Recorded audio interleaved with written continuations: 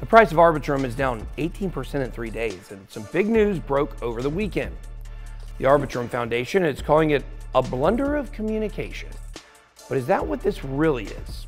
I've got a lot to tell you about the sale of 10 million ARB or ARB tokens, and why there's backlash against the Arbitrum Foundation for moving 40 billion ARB before voters were notified. Find out more, let's get it.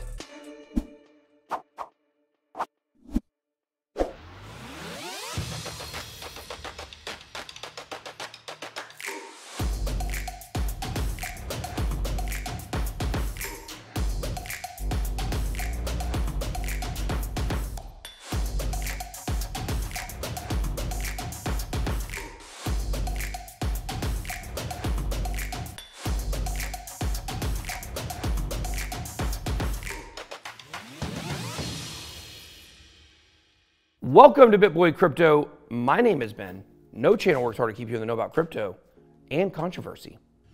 Today we're going to be talking about the Arbitrum controversy. It started over the weekend because of the first Arbitrum improvement proposal, AIP1. ARB is a governance token and supposed to be used to vote on updates to the network. What ended up happening is the proposal had so many moving parts, the holders were left wondering if the wool had been pulled over their eyes. Are the holders being paranoid? Or are they correct for being suspicious? To be clear, the part of the proposal under the most scrutiny is the foundation's allocation of 750 million ARB tokens to itself. Total supply of ARB tokens, by the way, is 10 billion. Oh, and also, they've already moved 40 million and sold 10 million without the community's consent. So let's take a look at the airdrop. It's already not looking good, but there's more to the story. Let's Quentin Tarantino this video and go back to how it all started. The handling of the airdrop. As most of you already know, Arbitrum just airdropped its ARB token to early users, and the whole community has been waiting on what was supposed to be one of the biggest and most profitable airdrops in recent history. Redemption went live on March 23rd with a distribution of 1.162 billion tokens, which is just over 11% of the supply. They used a point system to decide who would get what, and it all came down to how many transactions people made on the network, when they made them, and how much ETH they used to transact. The average user got 1,859 ARB tokens, with some users getting as many as 10,000. When ARB tokens started trading, the price jumped over $11 and dropped significantly within minutes to under $2. Users were able to claim $1 billion worth of ARB tokens within hours, but there were lots of bugs, issues, crazy fees, and scammers, making things frustrating and complicated. In the week leading up to the airdrop, crypto Twitter went into a frenzy of speculation on the new token price. Some were even buying ARB tokens over the counter, hoping for a huge win. A lot of people were thinking this project was so hyped that it had nowhere to go but up.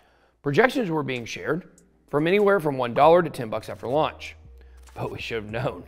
History tells us airdrop coins notoriously fall hard. And crypto is pretty committed to buy the hype, sell the news price action. In the hours after redemptions, crypto Twitter turned from euphoric to frantic. Token claim website crashed, gas fees for redeeming tokens spiked. About half of the claimants were able to get their tokens within an hour of the airdrop, but most weren't so lucky. And around 10,000 people were successfully scammed by fake Arbitrum accounts. The price stabilized and even recovered in the following days. That is until Stone Cold Pat published a blog about AIP1 and a bunch of people sold their tokens. So let's check out this blog post by Stone Cold Pat, an Arbitrum employee, was purposed to engage with the questions being raised over AIP1. The first thing he did was admit that the foundation should have been clear with communication and quicker to respond. He said they've staffed up the foundation, I guess after they sold all them tokens, and will be able to improve communication going forward. Pat compared setting up the DAO to the problem of the chicken and the egg, with the ultimate question being whether the parameters of the DAO should be decided by the community or whether the parameters are set and the community gets to govern what they've been given. The Arbitrum Foundation was established to make those preliminary decisions before infrastructure was established for holders to vote and made decisions. But when the first improvement proposal was given to the DAO, holders felt like they were getting lied to. The problem with AIP1 is that it was supposed to ratify or validate steps the foundation took to set up the DAO and the foundation in the first place. But this wasn't communicated properly to holders. According to the Arbitrum Foundation, they want voters to agree or disagree with what the foundation has already done. According to the holders, They weren't told why they need so many tokens for operating costs and why it seems like this is being pushed through. Selling 10 million in tokens, moving 40 million to a sophisticated actor just wasn't enough clarity for voters. Can you blame them? After all, the purpose of the airdrop tokens is to help govern the network. The ARB token is supposed to give users the ability to vote on how the protocol works. I'm not saying Arbitrum can't come back from this. I think they will. But it's pretty obvious their community is super upset about how this played out.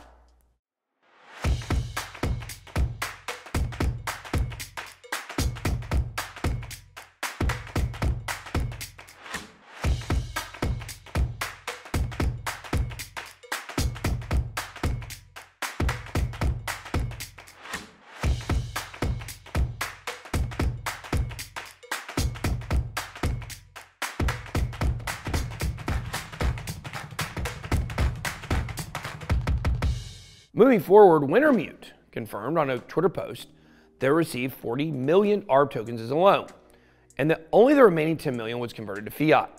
This fiat was allocated to operational costs.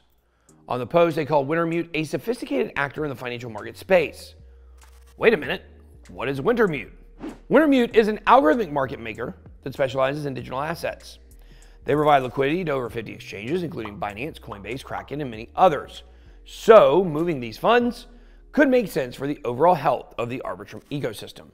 I mean, after all, traders need ARB tokens, liquidity on exchanges, and so does the network. But I agree, their user base should have known about this before it happened. Another big question was why they did the vote this way, and why the Arbitrum Foundation needed such a big token budget.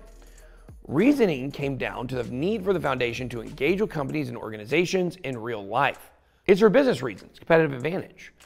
Traditional companies can't do everything on chain, and Arbitrum needs to have access to those companies to stay competitive. Legitimate or not, the price of ARB tokens has fallen 18% in 3 days, which is almost expected after all this hype leading up to the airdrop. A lot of people got free money, and when people get free money, a lot of times they're going to sell.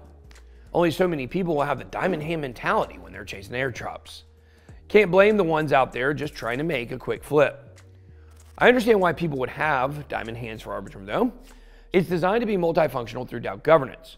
To our knowledge, Arbitrum is the only layer 2 where token holders can simultaneously control upgradability via on-chain executable governance, appoint and remove foundation directors, and directly control an on-chain treasury.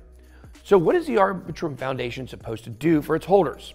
Governing documents have been drafted that it has to abide by. Significant governance authority has been given to ARB holders.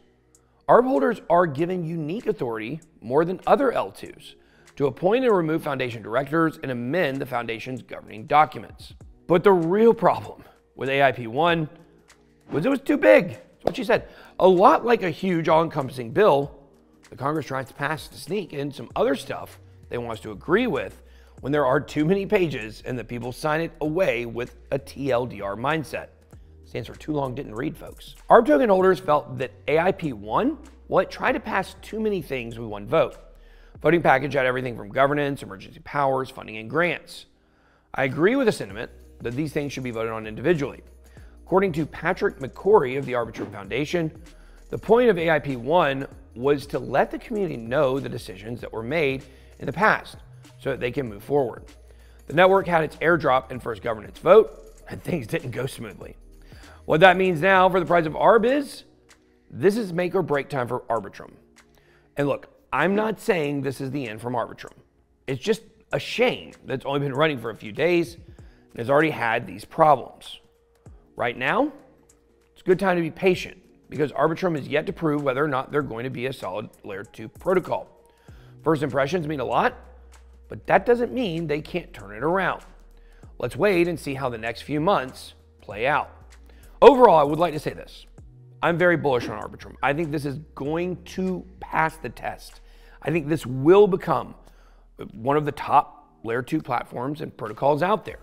I think right now, it's bumped its head, made some mistakes. Hopefully they can learn from this. And to be honest with you, while the price has dropped 18%, if you look over the last week, it went up and then came back down.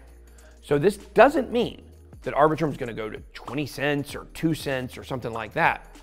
What this means is that Arbitrum now has got to move past the hype and build some real momentum. Also, make sure to tune in tomorrow night at 10 p.m. because in that video, we're going to talk about some new airdrops coming on the horizon where you can make some real money, hopefully with less hiccups. Isn't that annoying when you get the hiccups for like a really, really long time? That's all I got. Be blessed. BitBoy out.